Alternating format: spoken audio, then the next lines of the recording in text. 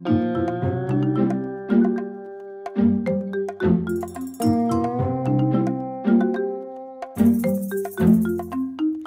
Quiet Life of Mrs. Bricoli.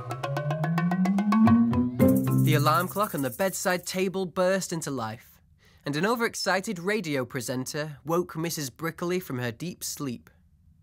She came to her senses after a second or two, and hit the big red button on top of the alarm clock. The dim yellow light of the digital display read 7 a.m. Perfect, she thought, and threw back the duvet, sliding off the bed, feeling a twinge of excitement in her stomach. She was an English woman in her late 70s who'd lived in Milan for most of her life after meeting her late husband. These days she lived alone and enjoyed a mostly quiet life that could be expected from someone of her age. But they say that everybody has their secrets, and everybody has their story to tell. Mrs. Bricoli didn't drink, any more than occasionally. She didn't smoke, and she didn't take drugs. But she had a habit all the same, and she lived for it. She put on a black sweatshirt that was neatly folded on the dressing table and slipped into a pair of lycra jogging pants, which fit snugly against her slim figure. She tied her long grey hair up into a bun and picked up a pair of black trainers that lay by the door. Despite being the only one in the house, she sneaked out of the room on her tiptoes and enjoyed the sound the balls of her feet made as they slapped joyously against the floor. She picked up a small shoulder bag that she'd packed the night before and paused at the front door to slip on her trainers before leaving the house. It was a warm May morning, and the streets of Milan were quiet and peaceful, unlike Mrs. Bricoli, who was buzzing with anticipation as she set off towards the old castle, Castello Sforzesco. The early morning sunshine warmed her face a little as she took a shortcut through the park, passing through the castle's courtyard and out through the front gates. There was a huge marble fountain in front of her, whose circular shape and tiered centre made it look like a giant wedding cake when it was working. And in about 45 minutes' time, it would be firing impressive jets of water high into the air. But for now, its still surface glistened peacefully, inviting her in. She perched on the marble edge of the fountain, took off her shoes and socks, and left them on the side next to her. She lifted up her bare feet and swung herself around 180 degrees, watching as her toes broke the surface of the cool water. It came up to her shins, and she took care not to slip as she stood up and began to wade through the water with gentle steps. It got a little deeper as she moved towards the centre, and the little ripples that she made on the surface licked at the edges of her lycra jogging bottoms. Her eyes squinted at the sun's reflection as she gazed into the water, and it wasn't long until she found what she was looking for. The face of a 50-cent coin shined up at her, and she plunged one hand into the chilly water to pick it up. She rubbed the coin between her thumb and forefinger, and as soon as she dropped it into her pocket, she saw another one twinkling beneath the surface. She grinned with satisfaction and carried on wading through the fountain, collecting all the hopes and wishes the crowds of tourists had thrown in there during the week. A young boy was sat on one of the benches that surrounded the fountain. His legs were too short to reach the ground, so they swung backwards and forwards as he giggled in amazement at the old lady in the fountain. He turned to his parents who were sat next to him, and his eyes practically begged them to let him go in. His father chuckled and shook his head slowly, frowning to let his son know that it was not a normal thing to do, and he slouched with exaggerated disappointment. A pair of passing joggers slowed down to get a better look at Mrs. Bricoli, covering their laughter and their rude comments behind their hands. She could hear them, but she didn't care. She just kept her eyes on the water and continued to fill her pockets. About half an hour passed before a young policeman in full navy blue uniform reluctantly strolled up to the fountain, rolling his eyes as he called out to her. "Excuse me, signora," he said with just enough authority to pull Mrs. Bricoli's gaze away from the water. And she looked at him, giving him an innocent smile, the way only an old woman could. "I'm going to have to ask you to get out of the fountain," he told her in Italian. A low gurgling sound from one of the water jets interrupted him, and the smile vanished from Mrs. Bricoli's face. "Not yet," she cried, almost pleading with the fountain itself, as she began to move with great difficulty through the water towards the edge of the fountain and the worried-looking policeman. Water began to spit weakly from the nozzles at the centre as Mrs. Bricoli struggled to make her escape. She was weighed down by the coins in her pockets, and the faster she moved, the more the water slowed her down, and the more slippery the bottom of the fountain became. Great columns of white froth gushed into the air as the fountain erupted like a watery volcano. And in the same moment, Mrs. Bricoli launched herself over the marble edge and straight into the arms of the policeman, who shouted, "Mio Dio!" as he caught her in his dutiful arms. She thanked him kindly for his services, and he put her down slowly, holding onto her shoulders until he was sure she had regained her balance. The policeman stared at the wet footprints Mrs. Bricoli left on the tarmac as she went to pick up her shoes and socks, and dry her bare feet with the little towel she packed in her shoulder bag. That was a little more exciting than usual, she thought to herself, and the coins jingled in her pocket with every step she took on her way home. The little boy had been watching Mrs. Bricoli with great interest, as said everybody else that was nearby, and he wondered where she was taking all of the wishes people had left in the fountain. He took a treasured 20-cent coin out of his pocket and clutched it in the palm of his hand, squinting his eyes as an idea came to him. His parents yelled with surprise as he suddenly made a dash towards the fountain, running up to its marble edge.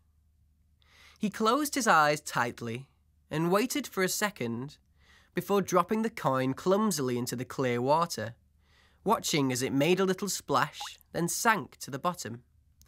"Marco, come here right now," his father said sternly, and he obediently went back to the bench with a satisfied smile on his face.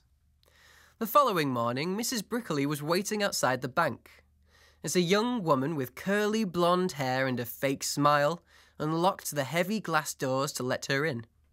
"Morning, Mrs. Bricoli," she said. "We can always count on you to be the first in through the door on a Monday morning, can't we?" she added, with more than just a hint of sarcasm. There were two cashiers sat behind panes of bulletproof glass, and they buried their faces in their hands at the sight of Mrs. Bricoli. One of them sighed loudly as she approached the desk with a clear plastic bag full of coins, and wondered whether she did this on purpose just to torture them. "Morning, boys," she said cheerily. "Morning, Mrs. Bricoli," they replied in unison. The bag of coins landed heavily on the counter in front of one of them, and he rubbed his tired eyes, knowing that he'd have to count it all twice, then write her out a blank cheque for the exact amount she was depositing. He slid the coins off the edge of the desk into the palm of his hand. 22.55, 22.65, 22.66, he counted wearily, adding to the neat little towers of coins that covered his desk. 22.67, and that's €22.68 for the second time, Mrs. Bricoli. She pressed her lips together, a little bit disappointed that she didn't reach her usual target of €30, deciding that she'd have to get there earlier next Sunday if they were going to start turning on the fountain sooner. The cashier handed her a cheque for €22.68, and as she waved goodbye to the cashier and his colleagues, they were relieved to see her leave for another week. The next phase of her plan required a short bus ride out of town into the countryside. She took her usual seat by the window on the right-hand side of the bus, and it wasn't long before the busy streets of Milan turned into quieter rural roads, and the cluttered mass of buildings turned into open fields. She knew exactly where she was going and pressed the stop button with precision to alert the driver that she intended to get off. She skipped nimbly off the bus and took a moment to appreciate the fresh air of the countryside before looking up at the small farmhouse in front of her. It was set a little way in from the road, and the gravel pathway crunched under her feet as she walked swiftly up to the front door. A large sign read, "The Cozy Kennel," in black letters, and there were multicoloured paw prints dotted around. The front door opened with a gentle push, and a little bell rang automatically, followed by a symphony of dog barks from somewhere inside the building. A small woman appeared from behind the desk of the reception area and came towards Mrs. Bricoli with her arms stretched out wide. "Melissa," said the small woman in a high voice, kissing her once on each cheek. "How lovely to see you again." "Hello, Alice. It's great to see you too." "And what a fine day it's turning out to be," said Mrs. Bricoli. "Yes, it certainly is, and I have someone new to introduce you to today." "Oh, how wonderful," replied Mrs. Bricoli, as she pulled the cheque out of her bag and leant over Alice's desk to make it out to the Cozy Kennel. Alice put her hands out in front of her and said in a serious voice, "Now, Melissa, we are very grateful for all of the donations you've given us over the years, but I've already told you that we can't accept any more of your money." "And I've told you," replied Mrs. Bricoli playfully, "that there's no need to go through this rigmarole every week, when we both know that I'm not leaving here until you do." And she was right. Alice knew perfectly well that there was no point in arguing, and gratefully accepted the cheque. "Melissa, you really are too kind. If only there were more people like you in the world." "Oh, don't be silly. It's nothing, Alice. Honestly, it's just a bit of loose change." They walked through the reception area and out into the large garden, which was lined either side with wooden kennels painted in bright colours. Mrs. Bricoli couldn't contain her excitement and called out in a loud voice, "Pimper, Kim, Dink, Patty, Buddy, Billy, Floyd." A variety of dogs ran out of their kennels towards Mrs. Bricoli. Kim, a kind-natured Irish setter, got to her first and eagerly licked her outstretched hand. Next was Buddy, a jet-black Labrador puppy with a squeaky toy in its mouth, followed by Dink, a manic border collie who nearly knocked Mrs. Bricoli over. Soon there was a whole crowd of wagging tails, all fighting for her attention, and she reached into her pocket for the dog biscuits she'd brought with her, loving every second of their company. "Don't worry, there's enough for everyone," she reassured her furry friends, handing out the biscuits to them one by one. "Follow me," said Alice, making her way across the lawn. "I've got someone I'd like you to meet." And Mrs. Bricoli followed her up to a bright red brand new kennel. "We only got this last Tuesday," said Alice, "all thanks to your donations, of course. And as soon as we did, this little treasure showed up." "Well, hello there," said Mrs. Bricoli, crouching down on the soft grass. A grunt came from inside the kennel as a fully grown British bulldog lifted its head and sniffed the air. "She's catching up on some much-needed rest," said Alice. "Someone brought her in after they found her on a roundabout in the middle of a busy road. Poor thing."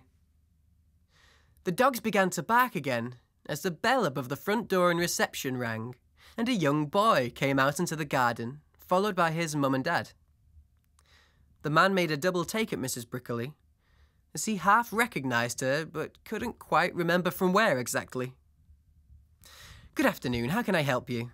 said Alice professionally, patting Kim on the head, who'd come over for some more attention. "I hope you don't mind us barging in like this. We were just passing and wondered if we could have a look around," said the boy's mother in a sweet voice. "Of course, right this way." Alice invited them into the garden to meet the dogs, and their son giggled as Kim licked his face. "She likes you," said Mrs. Bricoli, recognising him as a little boy who was at the fountain yesterday. He smiled shyly and went over to the new kennel with the bulldog inside. "Mum, Dad, come quick, it's Polpetta!" he shouted, jumping up and down with uncontrollable excitement. "That's a bulldog, son," his father said as he bent over, peering inside. "Yeah, I know. I wished for her and the lady made it come true," he said, turning to his parents with his hands pressed tightly together. "Can we keep her, please?" His father smiled, slightly confused, and turned to Alice to ask her what the usual procedure was for rehousing dogs. "Well," she explained, "you'll have to wait a couple of weeks for us to give the dog all of her necessary vaccinations and to make sure no previous owners can be found. Follow me to the reception area and I'll take some details off you anyway." They disappeared back into the farmhouse, leaving Mrs. Bricoli with the young boy, who was telling his new best friend all about what her new home was going to be like. His father was waving at him to get him to come inside, so he patted the bulldog on the head, promising her that they'd be back soon.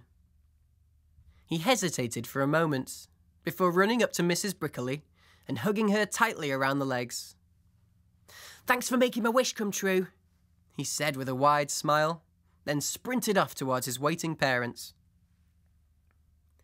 Mrs. Bricoli sighed contently. She couldn't wait to come back next week to make another donation, and as she took a step towards the farmhouse, she felt her foot slide sideways on a freshly laid dog dropping and looked down at Kim, who was sniffing the lawn indifferently. "Why, thank you, Kim," she laughed, "but you really shouldn't have." She was and slipped into a pair, frowning to let his parents yelled with surprise as he suddenly made a dash. He slid the